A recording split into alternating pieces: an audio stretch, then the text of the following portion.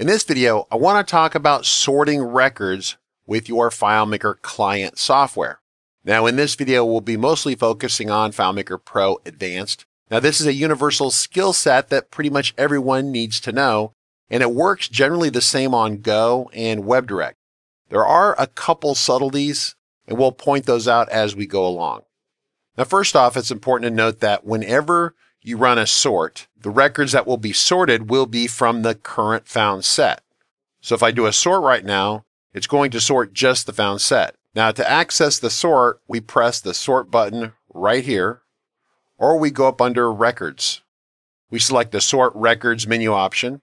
Now of course, you might want to use a keyboard shortcut for this. You'll want to memorize that. It's going to be Command or Control S. Now for those of you who have thought about this or seen our scripting videos, to activate the script workspace, that's Command or Control Shift S. So that's an extra key with your finger there. Now, if you're a FileMaker developer, this is something that you will intuitively learn over a short period of time, and it will just become automatic. Now, these are the fields over here, and these are the fields we're actually going to sort by.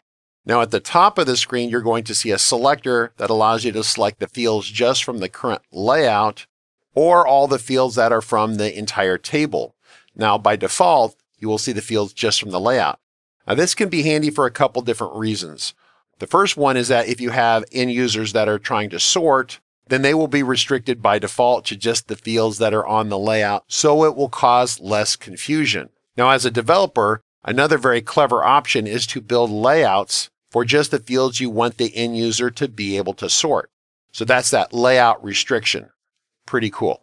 Now, of course, it goes without saying that if you have all sorts of funky fields like ID this, these fields will naturally be suppressed from the sort order if they're not on the layout. So make sure if you're training your users to do sorts, make sure that they try to stay on the current layout if possible.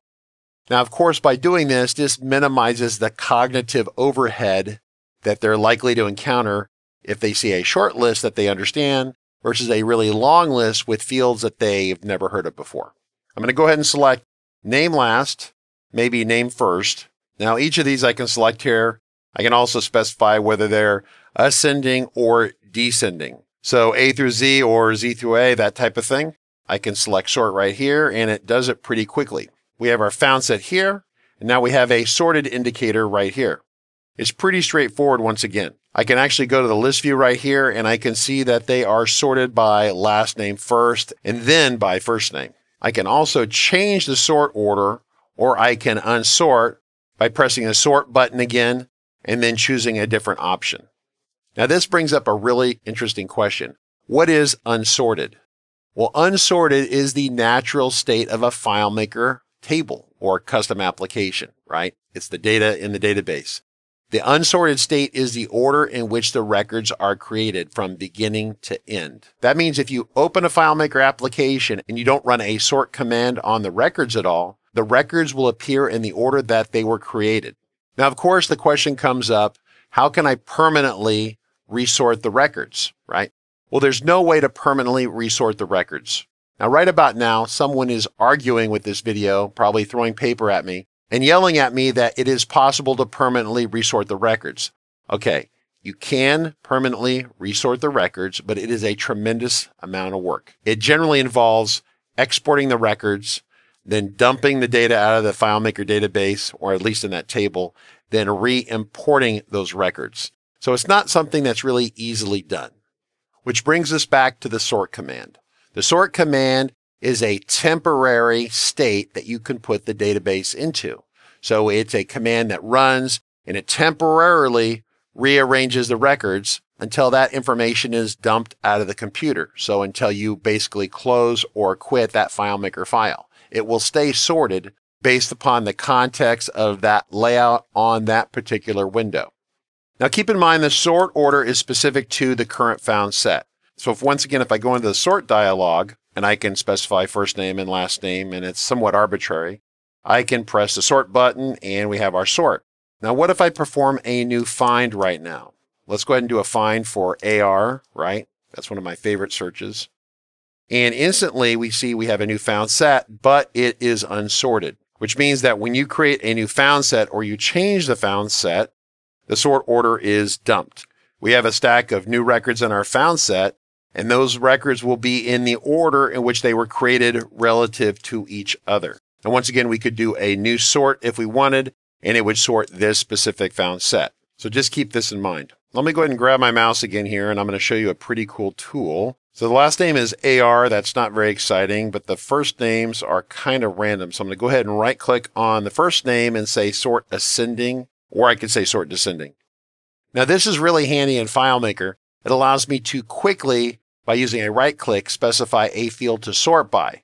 As a developer, I use this all the time. In fact, I use this almost exclusively when I'm just using the database, because normally I only care about sorting by one field.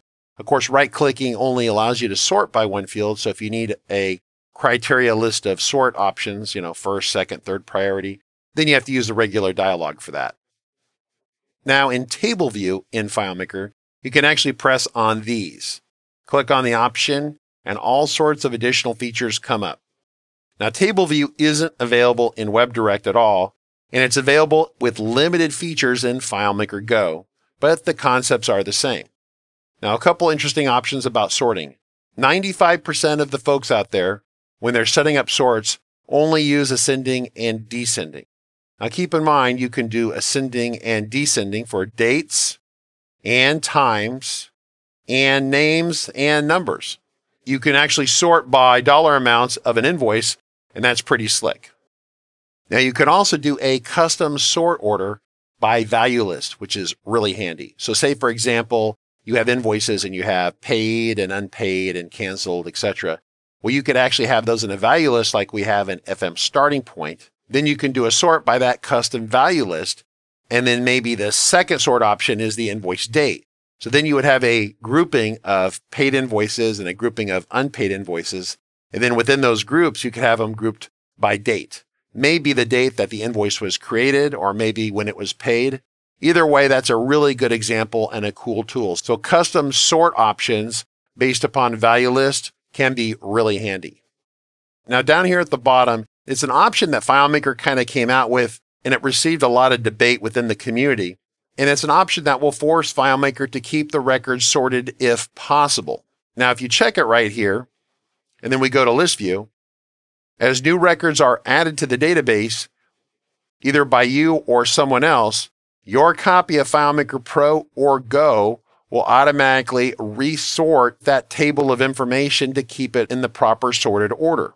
Now, this can be pretty handy, but it can be a performance drag too. So the other day I was on a list view and the database was kind of chugging a little bit. You could tell it was like stuttering, and I couldn't figure out what was going on. And I was looking at a list view. A sort order had been applied to the list view, and that checkbox to keep it sorted was turned on. Well, what I didn't realize is that one of my other staff was logged into the same file. It was a test file, and they were adding records. And so as they were adding records to the server then would notify me that a new record was available, and it would load it down into my client. And then my client, seeing that it had to keep the list sorted, would resort. And it would do it really quickly, but it would cause this kind of a stutter or a lugging a little bit, a sluggishness. But it would be kind of erratic. It would be there and then be gone, then a couple seconds later be back, and almost, cyclical. So keeping records sorted is powerful. Just keep in mind that if you use this option, especially in a script, and the users don't know that it's running, it might lead to some unintended interaction where someone reports the database is doing weird things, right? So that covers your basic sorting overview.